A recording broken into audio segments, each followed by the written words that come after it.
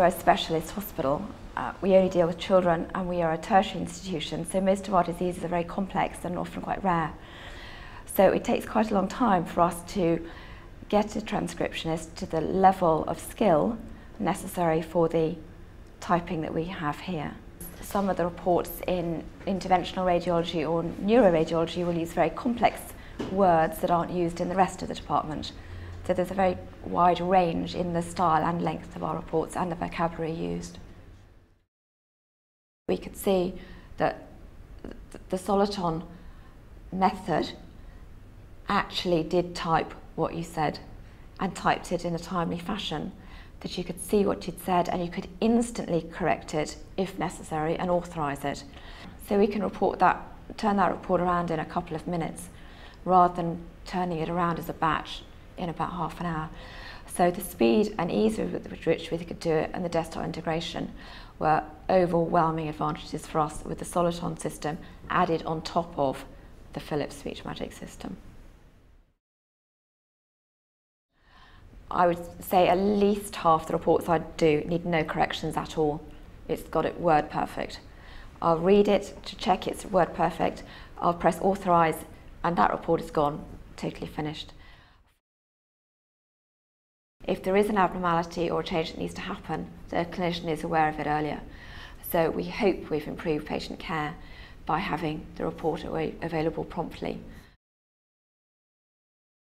We have quite a few radiologists in our department who are from different countries, and so we have different styles of speech and different accents, and they were very anxious that the system wouldn't be able to cope with this and they'd have to invest even more time than native English speakers to get the system to work. But actually the system couldn't care less what your voice sounds like.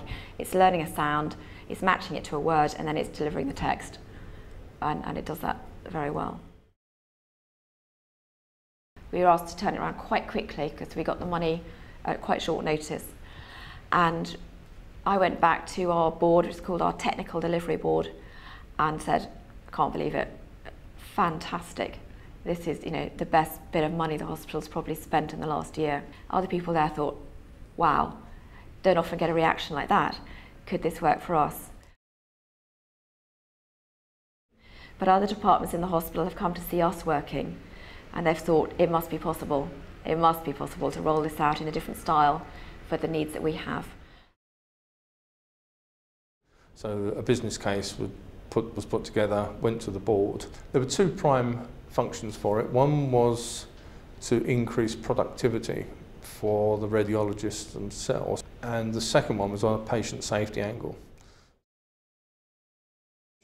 So we've got a radiology system that's provided by iSoft, a PACS system that's provided by Siemens, and no integration between the two.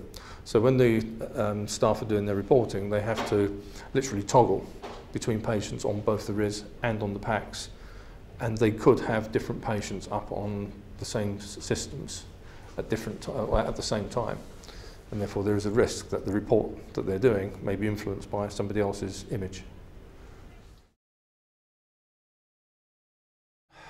There's always a patient safety aspect to anything that we do, and it's one of the prime reasons we try to bring systems in. As we bring IT into the trust, there'll be a number of reasons why we want to do it.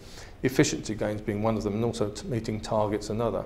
So for instance, the new targets that have been introduced for turnaround times on discharge summaries. I don't see how that's going to be achieved unless we start bringing in sort of new technologies like speech recognition.